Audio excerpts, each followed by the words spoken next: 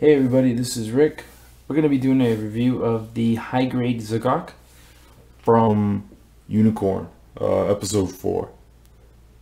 So the main reason I picked up this kit is because I love Xeon suits, big fan of the mono eye designs, and after watching it in Unicorn, I fell in love with it, watching it destroy all those suits. So I've had this thing sitting on my backlog. I've been working on a few projects, and I just decided I want to build something simple and easy and kind of take a break from what I've been doing lately. So there we have the Zogok.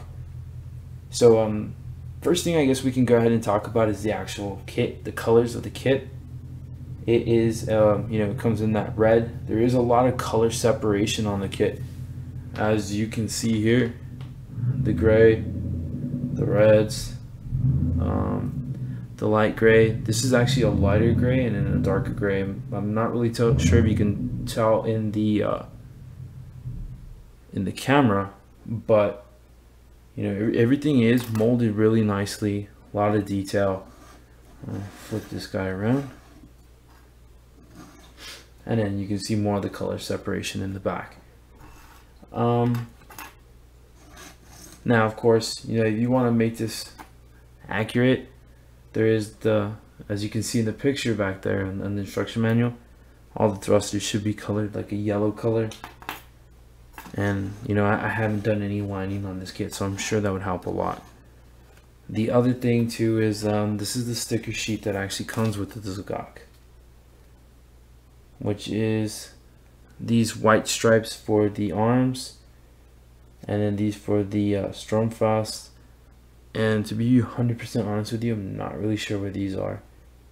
I didn't have any intentions of putting these on because I'm hoping to paint this.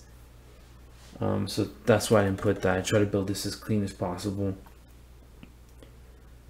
Now, the build itself, easy, straightforward, no issues. It was really simple, nothing too difficult.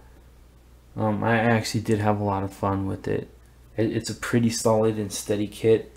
The only issues I've experienced with it is I've had a couple parts break on me, and I've also had have some issues with the arms with posing. Now I'll go ahead and show you what I mean. So when you bring the arms down, out, and around like that, what tends to happen, and of course it's not going to happen right now, but it's gonna want to separate from the shoulder, and it's gonna also want to separate from the elbow, and that's because it's just strictly on ball joints. This is gonna tend to happen when you're trying to pose the kit and trying to get it in different positions. Also, if you don't line these up properly when you're trying to pose it, it'll come off a lot easier. Other than that, it's a really good kit. And the parts that I had break on me was this piece, because it's just a little tiny peg, and I actually broke it trying to pull these out. It just snapped. And also on the sword, the hilt is like a dark gray, and on the other side, it's just like another piece with a little peg that snaps in, and that actually snapped when I was trying to take it off and put the clear one on. I actually lost the dark gray one that comes with it. I think my daughter took it, to be honest with you. Probably one of her Barbies is using it or something. But back to the kit. So the accessories you're gonna get is these boomerangs that come on the top of the head, and you're gonna get 10 of those. All of them do come out. You're gonna get 2 closed fists, which I have on now.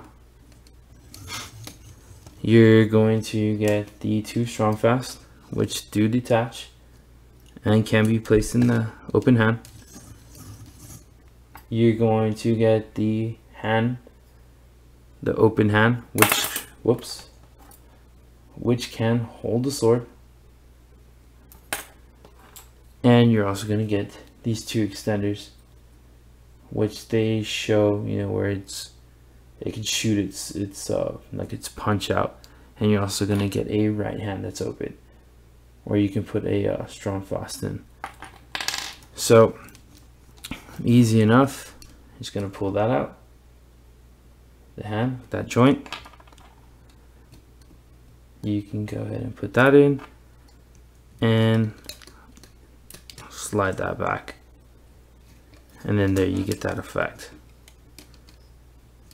that it's punching. Like I said, it's a solid kit. I enjoyed the build. Now, no bad nubs on it. There is some on the darker parts, like on the waist, which I'm not sure if you can tell, and on the legs. I try to clear those up as best as I could. The kit does get into a lot of the poses that you'll see on the actual box art that you see in the anime. See, and then there goes the arm. And you know, to also mount the sword, you're gonna need this piece, which goes into the arm, and voila.